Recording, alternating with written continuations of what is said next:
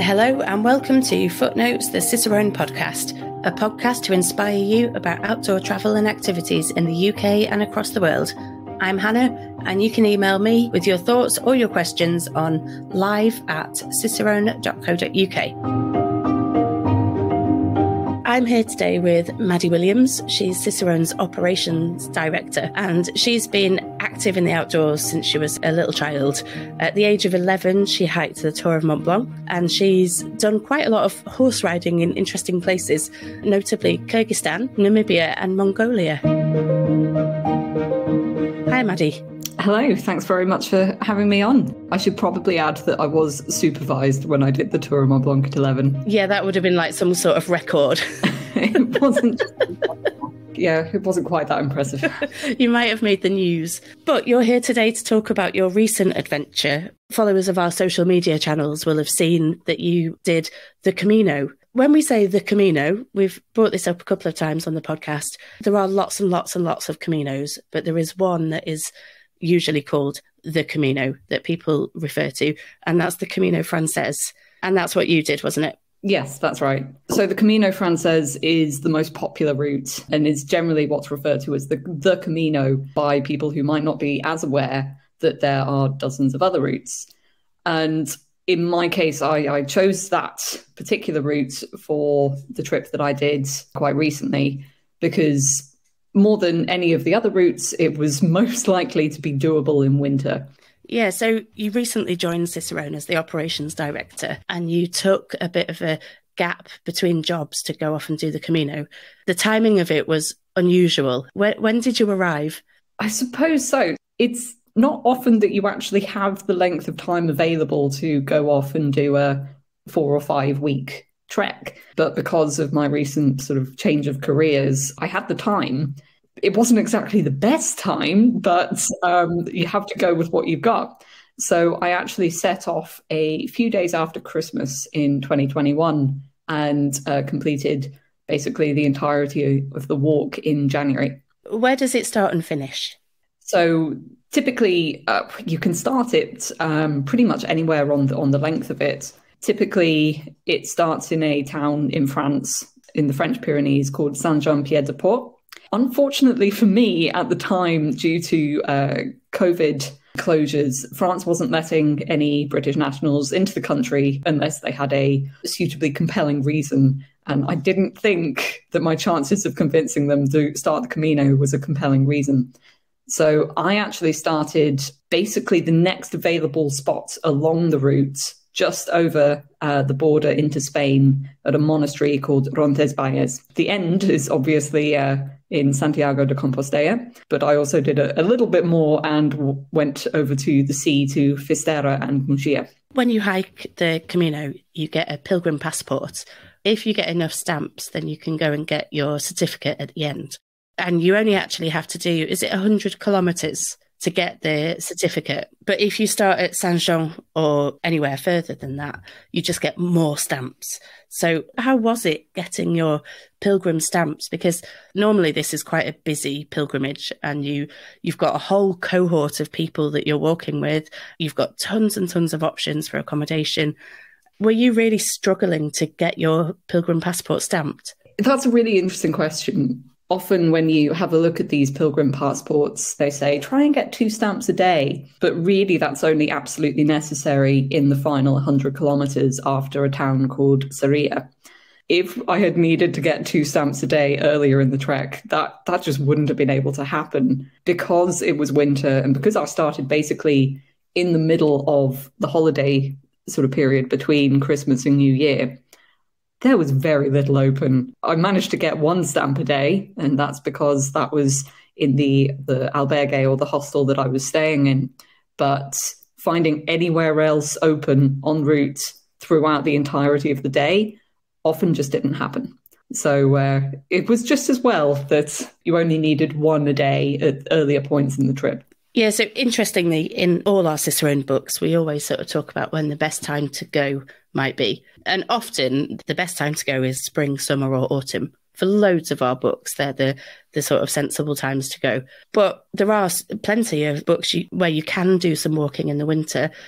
But there are always going to be more difficulties. So like you said, there's not as many people there. Because there's not as many people there, there's not as many businesses open. So you didn't get the sort of experience of having breakfast and then walking for a little bit and having second breakfast and then walking a bit more and having a coffee and then walking a bit more and having lunch. So how did you manage with getting meals and stuff during the day? Oh, you make that sound so idyllic. Just going from cafe to cafe, having a nice sort of cup of tea or a cool, refreshing drink. Yeah, I'm afraid it wasn't like that for me. Food is actually a really interesting question because on the Camino, particularly, I think, doing it in winter, your requirements and your needs and what you're thinking about really, really sort of condenses down into the essentials. Where am I going to sleep? What am I going to eat? You know, am I healthy and able to continue? So once you've got those basics, you're okay. I'd say I never sort of ran out of food. There was always a shop open somewhere, and it just took a little more thinking ahead and preparation to understand, actually, at this albergue that I'm going to be staying out, they don't do breakfast. So I'm going to get another bit of bread right now, or whatever it might have been on offer. So I have something to eat tomorrow morning before I set off. I generally try to have about a meal's worth of food sort of in reserve at any one time. Sometimes like I would end up eating my reserve, but that's kind of what it was there for. I'm making that sound really quite dramatic. It didn't feel difficult to sort of manage or do at the time. It was just a matter of if there's a bakery or something open, I probably would stop in and get something. Being able to actually see like an open cafe or something like that ended up feeling like a sort of a hidden gift along the way instead of something to expect and rely on. So, you know, actually there were a few times when I did get second breakfast and it was just a wonderful thing. And I could sit down and have a nice cup of tea, get a croissant, and it was an addition and a sort of a nice part of the day instead of something that I could realistically rely on. But it did take you a little bit more planning to think about where you were going to stop for lunch. Definitely. So planning sort of both before I left and kind of planning on the route became far more important. I've talked with many people kind of before I left and since who have done the Camino in spring or summer. And from what it sounds like, it was a very different experience for them than it was for me. So it was, a very different experience to what might have been a typical pilgrim's experience, simply because I really needed to think through where I was actually going to be staying that night. And did I actually have a bed? I would be phoning ahead to make sure that the albergue was going to be open and that I could stay there. Usually pilgrims can just turn up or would end up having to queue, and reservations aren't really allowed. And they certainly were in winter because people running the hostels needed to know if they needed to have pilgrims that they were looking after. Yeah, I was going to ask about the accommodation. Again, normally the Camino Francés, which is the Camino that you did, is so well provided for that you can be really flexible about how much walking you want to do. You can change your plans quite last minute. But for you, did it remove an element of flexibility? In some respect, yes. So there was always somewhere to stay, but sometimes that choice was essentially made for you in terms of where the open albergue was going to be.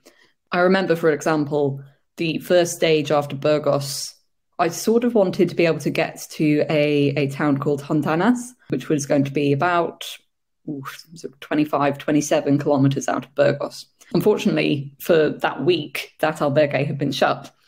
And the alternative was either going to be like an additional 10K beyond that, and it was going to be about a 40-kilometer day, or there was another one open that was going to be about 7 kilometers before Hontanas at a place called Hornios del Camino. So that decision was made for me. That was where I needed to get to because that was what was available. That turned out to be a lovely little albergue, actually. The rest of the village was completely closed up for the winter, so there was no shop open, no bar open, but the albergue itself had a sort of communal meal and breakfast sort of set out for the next day. So it was more difficult in terms of being able to have the flexibility of going where you wanted to go, deciding at the spur of a moment, actually, I think we'll call it a day here and stay at this albergue en route. It required a bit more planning, especially to make the longer sections between sort of major cities divide up into sort of sensible length stages. What I will say is that there was plenty of information available about what albergues were going to be open. They make sure to keep things sort of up to date. Telephone numbers are always you can always tell if something's going to be open or not with a sort of a quick check. And I got quite good at asking, is the albergue open tomorrow, in Spanish? So at least my Spanish was picked up as well. Another thing that people say about the Camino is that it's really sociable. And how was that different in the winter? How many people did you see? That's an interesting one, because it was social for me. Luckily, I was not the only solo traveller who thought that walking the Camino in the depths of winter was a good idea. There were a whole bunch of us who also thought that it was going to be a sort of month well spent. So there was a lot of a social aspect with obviously very like-minded people, because a lot of people walk the Camino, but not many people decide that January is the time to do it. So there was the shared experience kind of built in already. What was probably different to the usual sort of summer experience was that we would often spend the entire day walking sort of alone and solo, and then sort of meet up again in the evening and compare stories about what the day had brought us. So we had camaraderie and that type of communal experience. Was there a group of you at the end at the cathedral getting your credentials together? There was actually. So unfortunately, the sort of group that I'd spent a fair bit of time with ended up scattering a little after León. But when I actually arrived in Santiago, there was a mini reunion of all sorts of people who I hadn't seen in either days or even weeks.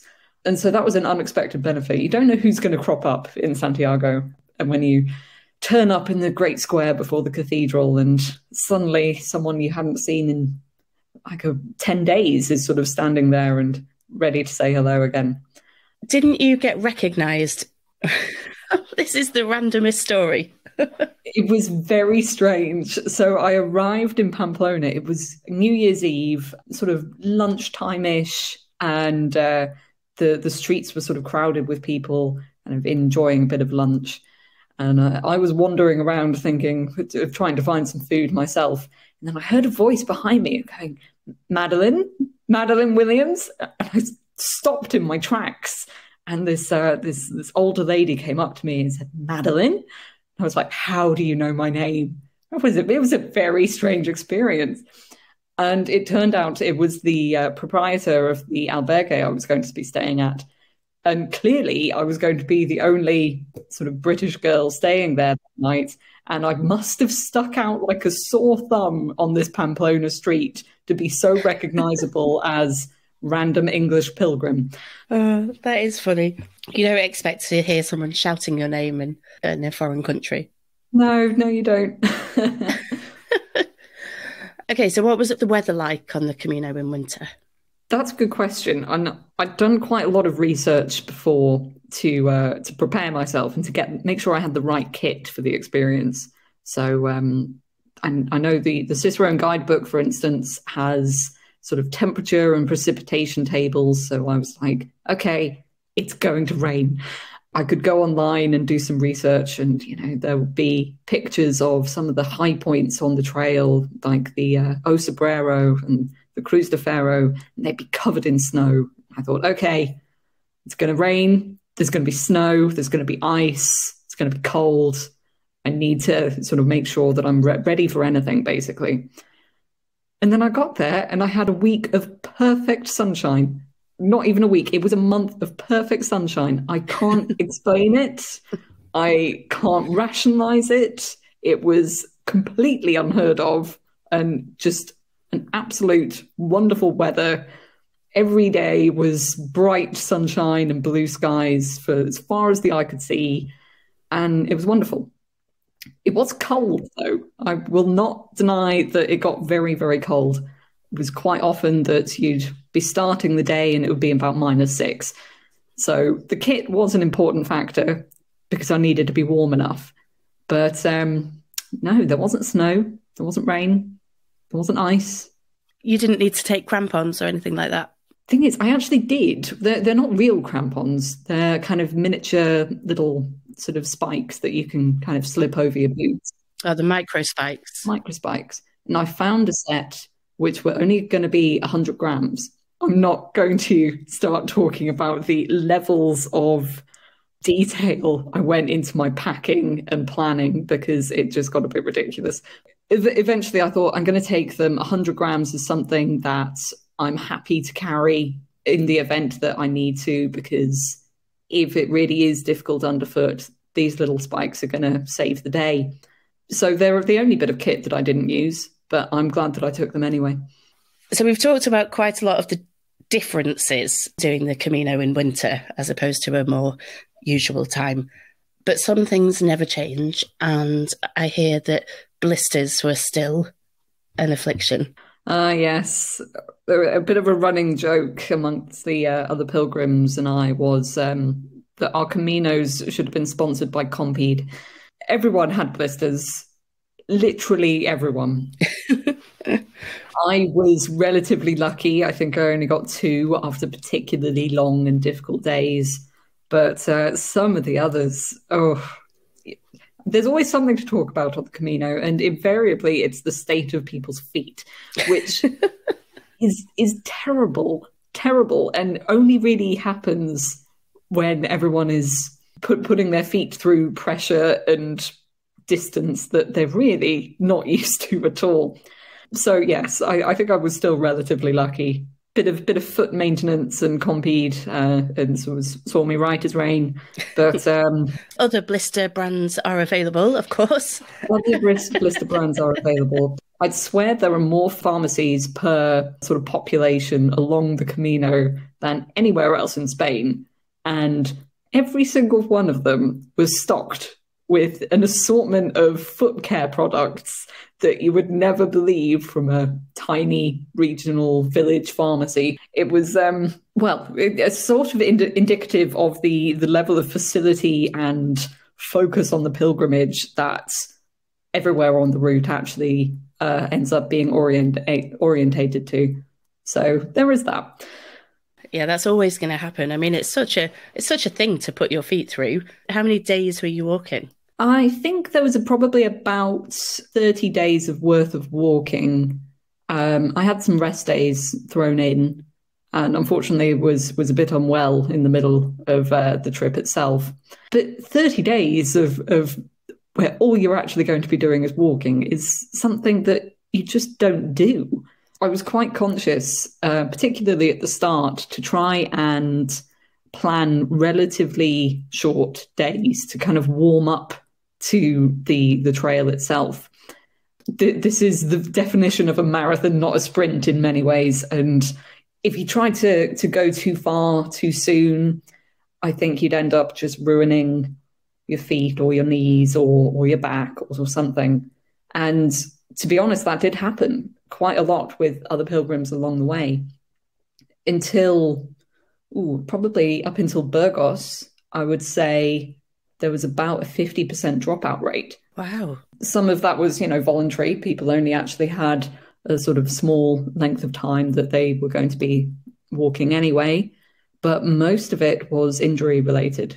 Trying immediately to go from a sort of relatively sedentary, normal existence into spending your entire day walking, it can really sort of take it out of you.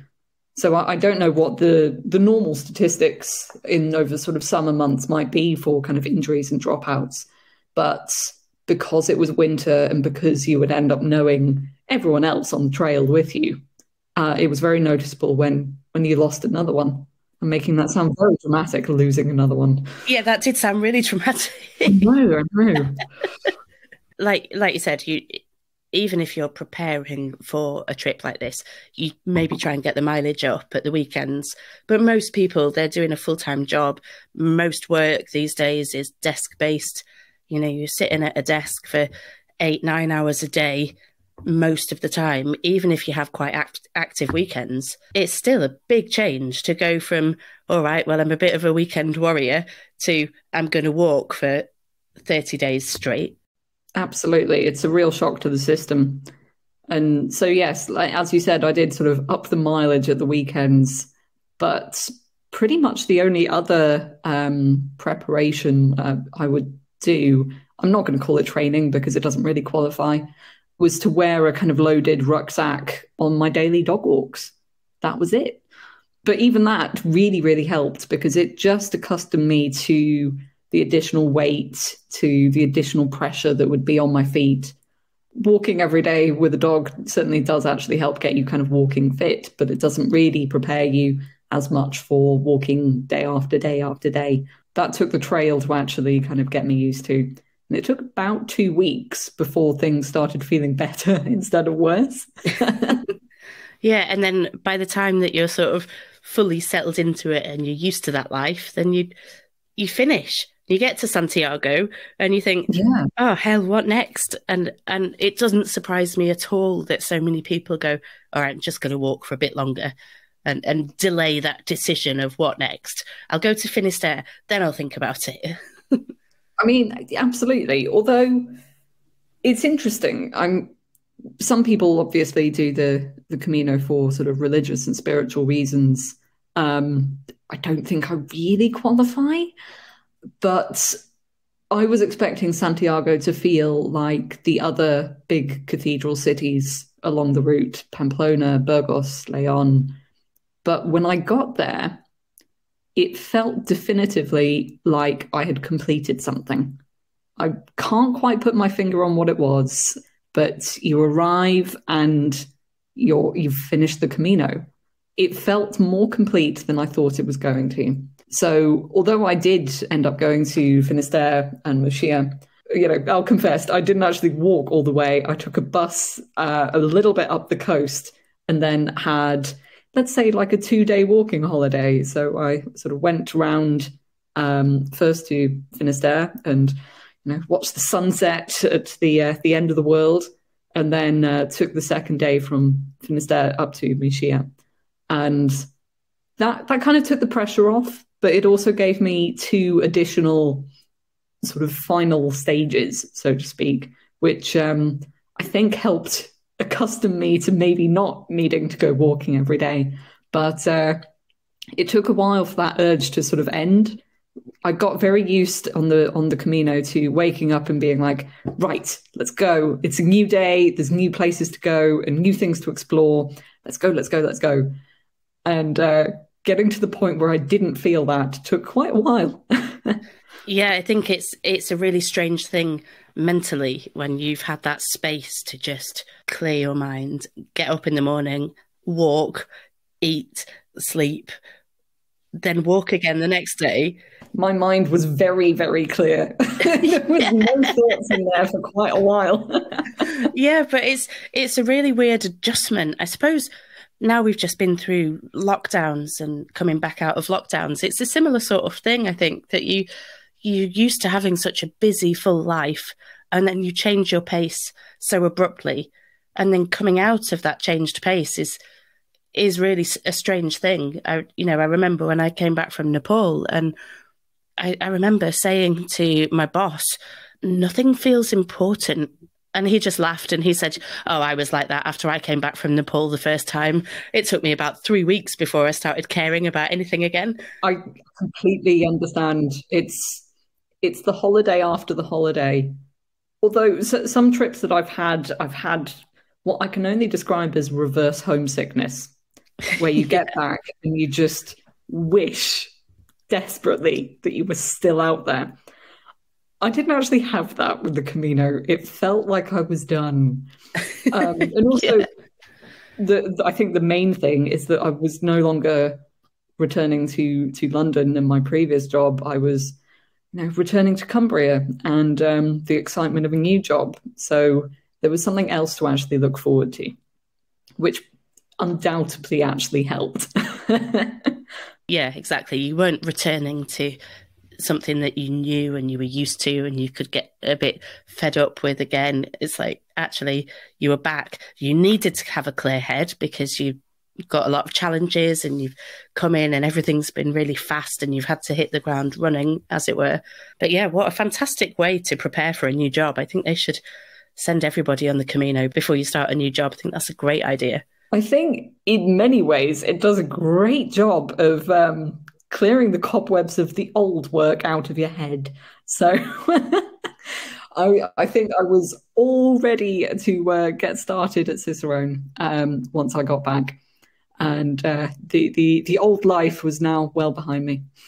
Yeah, and I think that's why so many people we know through Cicerone do what they do. I think it's quite addictive, that being able to put down your regular stresses and worries and just focus on walking and enjoying being outside and enjoying the scenery, and you know, that sense of calm you get at the end of a day where you're physically tired. It's a really nice thing to do, and I'm sure that's why people get home from doing a trip and book the next one straight away. I think so. I mean, particularly with the 2 years of COVID behind us, I had sort of forgotten the sense of joy that you have when you're doing a big, long trip like this, where you're outside and you're just in the landscape in a way that is quite hard to define otherwise. And it was wonderful to connect back to that type of joy again, the joy of travel and experience and doing something slightly ridiculous but kind of wonderful as well, like walking across Spain. So that's something that I very much want to sort of take forward as well. What a nice place to come to the end of the podcast. That's great. Have you booked somewhere for next? No, but I have been doing a lot of thinking. I would like to take my dog on the next trip, wherever that might be. And so I was plotting things on the Camino while I was going, thinking, you know, what could we do? Is it going to be in the UK? Which probably. How long can it be? How much heavier does my rucksack need to be to carry all the dog stuff as well? So it's going to be a new challenge with that. Certainly something that I'm kind of looking forward to thinking more about. Yeah, well, that is one thing we are never short of at Cicerone, when we have new guidebooks landing on our desk every day with, oh, I'd never even heard of this place, but now I want to go there. You just have to deal with the agony of choice. You know, what is it going to be next? Well, it could be anywhere in the world. It's all open for new experiences. Well, that was great. I hope you enjoyed the latest episode of Footnotes, the Cicerone podcast. I'd love to know what you think, or if there's anything you'd like us to cover in future episodes. Please email us on live@cicerone.co.uk or leave a review on your podcast platform. You can follow or subscribe to the podcast to make sure you don't miss new episodes, or you can sign up to our newsletter for all our latest news, events and guidebooks. Visit cicerone.co.uk for further details. We'll be back in a couple of weeks. In the meantime, please feel free to come and join us on our social media channels. We're on all the main ones as @Cicerone Press, and we also have a Facebook group, Cicerone Connect, where you can meet and chat to other outdoor enthusiasts. Thanks so much for listening. We'll see you soon.